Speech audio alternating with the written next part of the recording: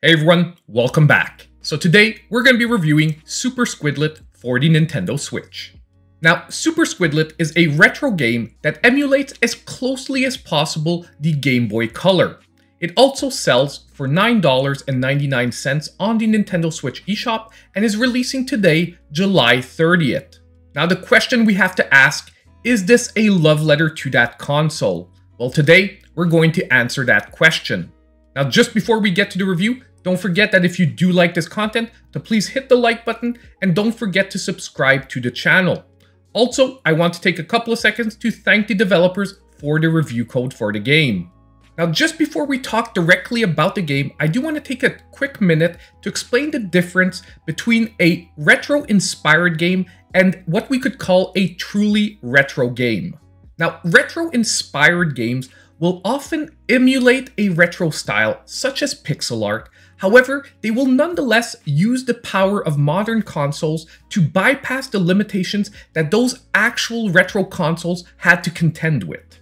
However, on the other hand, what we're going to call a true retro game not only emulates the style of those retro consoles, but also limits itself to the technical limitations of those consoles, such as resolution and even sprite limits.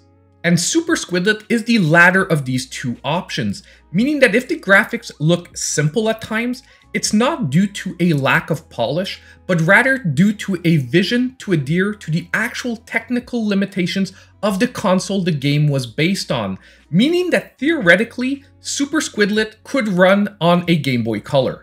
I'm taking a minute to explain this, also sort of as a warning that if you're not into the true retro genre, to be careful before jumping into Super Squidlit.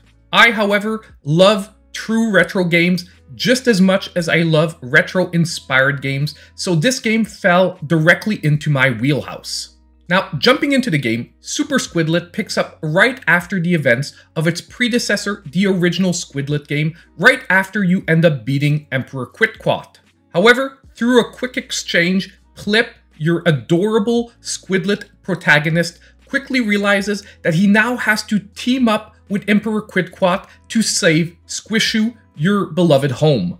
Basically, you have to help him enact a very powerful spell, but the plot is very purposefully convoluted to make sure to put an emphasis on just how gullible Plip is, and also to set up a twist ending that I won't be ruining in this review.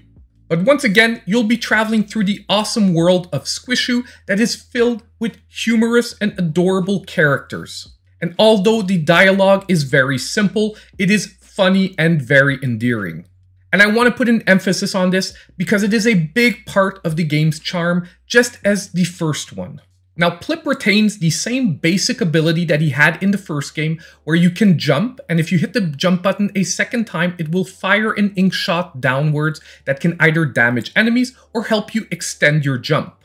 However, this time around, you get a second ability, which is a roll ability that can be used both on the ground and in the air, and it really opens up gameplay, allowing you to manipulate enemies and even scale vertical surfaces if used in succession. In this game, you also have some underwater sections that will flip around the controls using the jump button to swim in any particular direction. And also returning from the first game are a few side-scrolling shoot-'em-up sections that were just as charming as in the first game. Ultimately, the platforming sections are the star of the show, building upon everything that was set up in the first game and that made it enjoyable. However, this time adding color and some more depth to the gameplay with the added abilities. Now, there is a second big addition in this game, which is certain sections of the game you'll be playing as Emperor Quidlit in a retro 3D RPG style. Now, as the Emperor, you'll be equipped with 4 magical abilities and the ability to level up and add points to your preferred abilities. Now, I will say that executing this style of gameplay with the limitations of the Game Boy Color was very ambitious by the developer. And I do have to give them props because I do think that they executed it as well as they could given those limitations. I, however, do have to say that even after a period of adaptation, I did finally get the hang of these sections. They still remained my least favorite part of this game. because the fact that the environments really couldn't have any textures did make these sections sometimes feel repetitive, and I even got lost a couple of times, causing some slight frustration. Often when I got to these sections, I saw myself trying to rush through them as quickly as possible to get back to the awesome platforming sections. So when I tried to come up with my overall review of this game, it did leave me in a sort of weird spot, because I had some platforming sections that I absolutely loved, mixed with some weird retro 3D RPG sections that I personally would have done without, but I couldn't nonetheless say that I actually disliked them. Now, if you're a fan of retro gaming, I do overall think that you get quite a nice little package in Super SQUIDLIT that overall is a love letter to the Game Boy Color.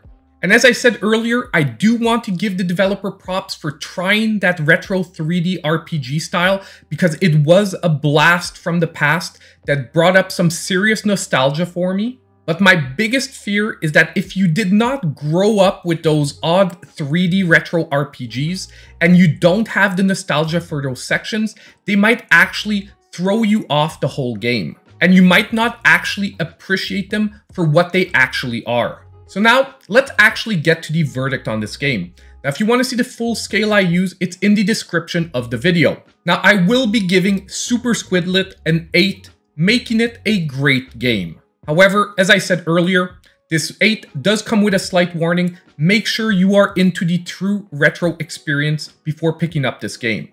And I do have to say that the platforming and overall charm of this game could have actually had its scoring even higher than an 8. However, although it was interesting, my overall experience was slightly diminished by the RPG sections, and that's why I end up settling on an 8. So now I would really love to hear from all of you.